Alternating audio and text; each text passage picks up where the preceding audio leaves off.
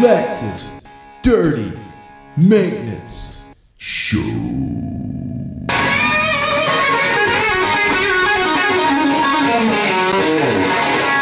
Sweet power slide.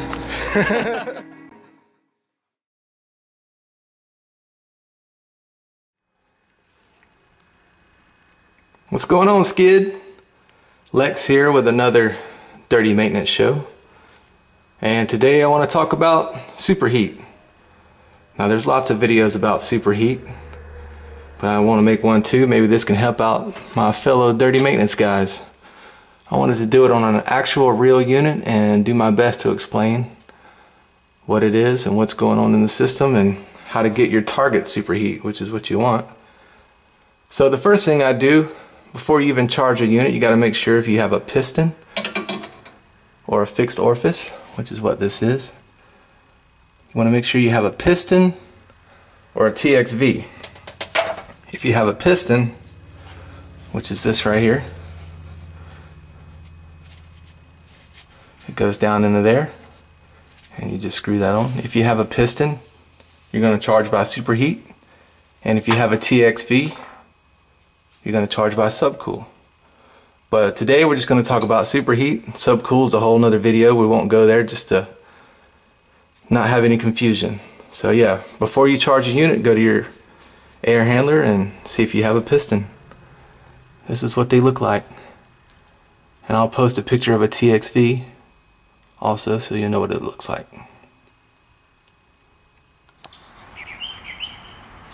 Okay, today I'm going to be doing the example on an off unit. This is just a hypothetical situation. So the unit will be off because I have the door off and stuff upstairs on the air handler. So the pressures and everything would be wrong. Oh, unit over there just fired up. So yeah, this is just a hypothetical situation. The unit is not running. So first I come down here. I know it's a piston. I'm going to be charging by superheat. So I come down here and I put my gauges on. Blue on the low side, red on the high side.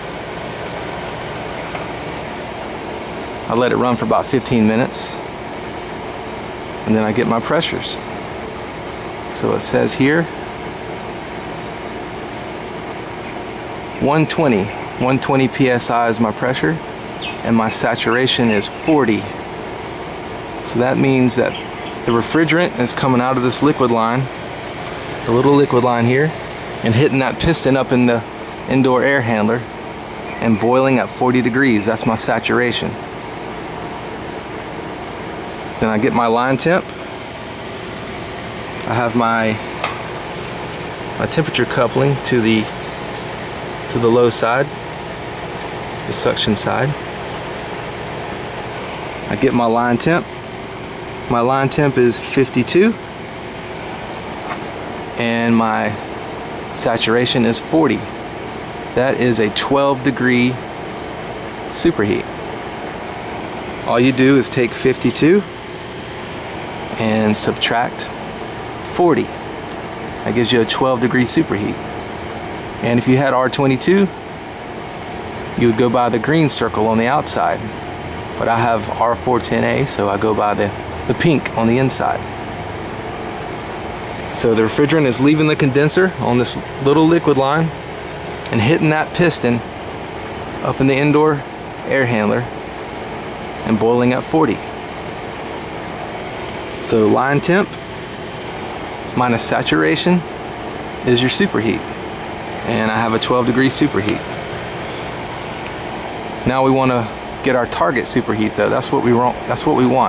We want to get our target superheat so the system is running good and it's efficient.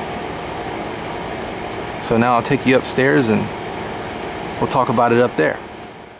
Alright, so the refrigerant is leaving the outside condenser on the little line, the high side, the liquid line. It's coming up into the apartment, coming this way. Boom, hits the piston in here.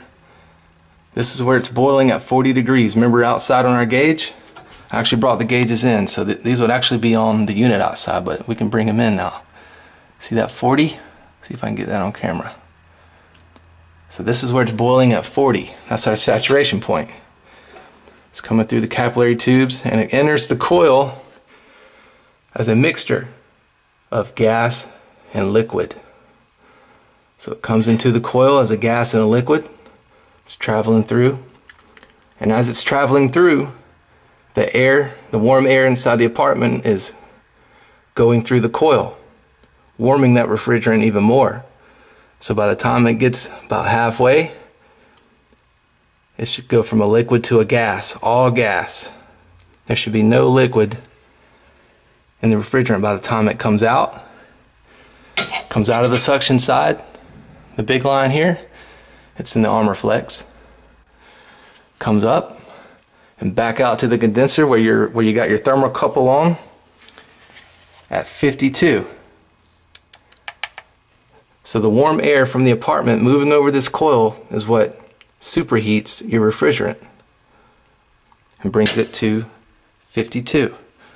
From 40 to 52. Okay, now we're going to need to get our target superheat. So to get target superheat, you need to get your wet bulb and your dry bulb. You're going to do the wet bulb inside the air handler. This is what I use, the Field Piece ST4. But you don't have to use this. There's lots of ways to get it. There's actually little Field Piece sticks you can use. But this is what I use. I would turn the sink on and wet the sock here. I'd wet it real good. Remember that the unit's off. I'm just doing a dry run here for you. I'd wet the whole sock real good. Then come over to my unit.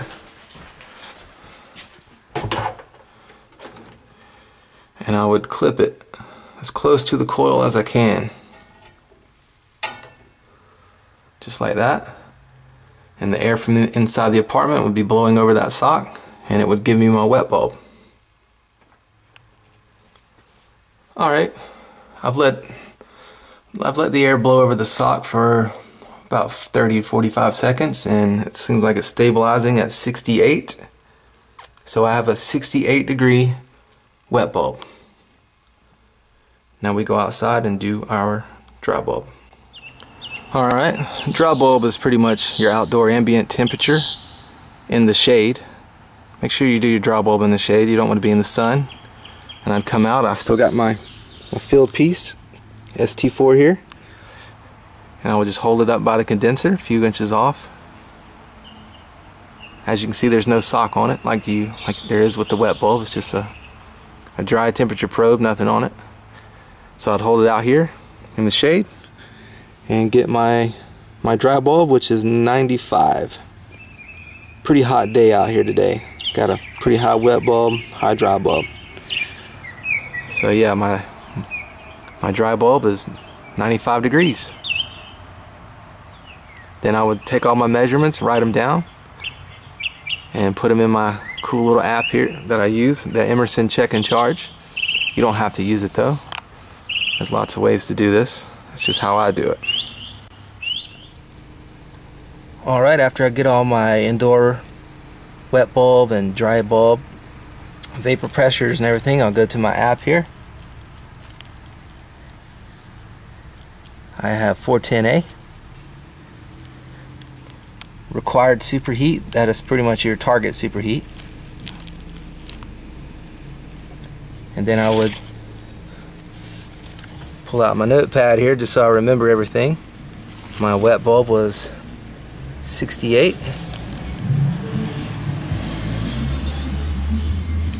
Condenser dry bulb was 95.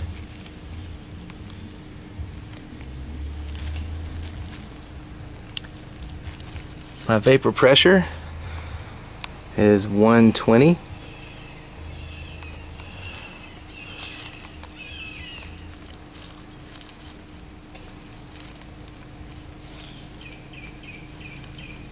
And my line temp,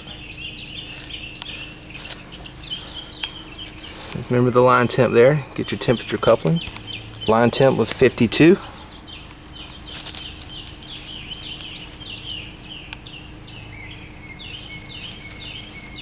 Then you hit calculate. you have an 11-degree superheat, but your target superheat is 14. And that's how I do it. If you have a high superheat, let's say my current operating superheat was 44. That means I'm low on charge, or you got some other issues going on. But if the superheat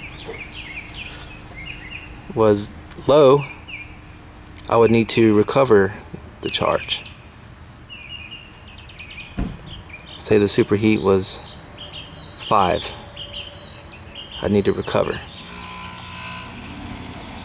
Yeah, so my target superheat is 14. I have an 11-degree superheat, which is within 3. I'll take that. But if you have a 0 superheat, that means you have liquid coming back through your suction line, and that's not good. It means it's getting liquid into your compressor, and your compressor is on borrowed time. So if you have a 0 superheat, you got problems. You can try to recover and bring it up, and you got other issues going on. I hope this helps some of my fellow maintenance guys. It'll save you a lot of heartache. It'll save you from overcharging and undercharging, and save you from having to switch out compressors and stuff. Because if you have a 0 superheat, you have liquid going to your compressor, and that is no bueno. I hope this helps, guys. Thank you for watching The Dirty Maintenance Show.